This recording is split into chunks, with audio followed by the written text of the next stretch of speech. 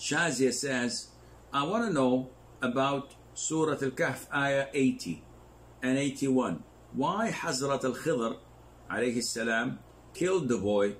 Allah knows everything, so Allah changed the heart of that boy. Why it's necessary to kill him? Please explain. First of all, Al-Khidr had 3 incidents with Prophet Musa, peace be upon them. One was with the ship, that he made a hole in it. 2 was with the child that he killed. 3 was with the wall that was about to fall, and he fixed it. In the 3 incidents when he explained why he did what he had done to Musa, peace be upon him, if you read the Quran, in the incident of the boat or the ship, he said, فَأَرَدْتُ أَنْ أَعِيبَهَا, I wanted to defect it. So this was of his own ijtihad probably. He thought of doing it on his own. And that was a good thing, because otherwise the soldiers would have confiscated the ship and taken the whole thing. By damaging it a little bit, they thought it was defected, they let it go, and the people, the poor people, got to keep their ship. In the incident of the child, he used the plural pronoun including himself. فَأَرَدْنَا, we wanted. That is Allah Azza wa Jalla and myself.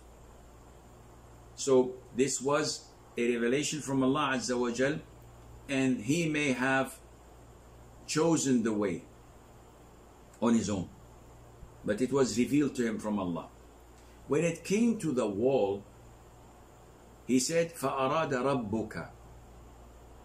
He said, I have nothing to do with this. It's Allah who wanted them to reach puberty and to extract the treasure by themselves. So whatever was done was clarified to us. Now, in the case of the child, Allah created him, and Allah Azza wa Jal, with his infinite knowledge, knew what he were capable of doing in the future if he were to live. So you would say, why didn't Allah change it? Why would Allah change it? Allah Azza wa Jal did what his knowledge and his intention and will dictated best. It is Allah Azza wa Jal who owns everything and knows everything. So Allah simply got rid of that boy to substitute his parents with someone who is way better, way more dutiful and obedient, and coolness to their hearts and eyes.